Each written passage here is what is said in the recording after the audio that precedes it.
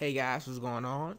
Welcome back to C Tutorials. Today we'll be going over string variables, more specifically the declaration of string variables and the properties and logical syntax surrounding them. So I should start off by telling you guys what a string is as far as the compiler is concerned. A string is just a sequence of characters, typically followed by a null terminator.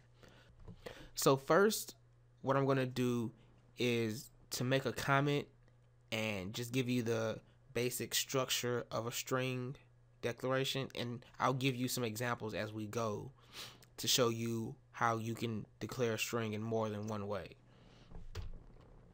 So as we said, they're made of characters, so of course we're going to need the character keyword to start off. Then we'll need our identifier. Then we need square brackets, and within our square brackets we need the maximum size given, and we can optionally give a constant. So that looks confusing, but I'll give you guys some examples, and it's really not that difficult. So let's say I want to declare a string called str1 or string1, and all I know is that I want it to have 10 characters and no more. Right, so we're just telling the compiler here, hey compiler, we have a string called string1. It has 10 spaces. That's all you need to know about it. That's all I'm giving you. So if I gave you guys a graphical representation, it would look like this, just 10 empty spaces right next to each other in memory, and so forth. So if I were to declare a second string, let's call it string2 to keep things simple, and let's say I wanted the maximum number of characters to be 50. So it's quite a bigger string, but I put this there. So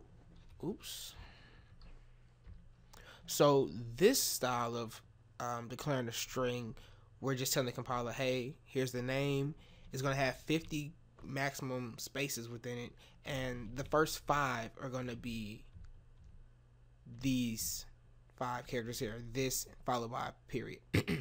So we have 45 extra spaces in memory, and I'm not going to draw a representation of that, but it would look really similar to this one, except here we'd have a T, H, I, and S, and then a period, and then the rest would be blank. And so if we were to declare a third string,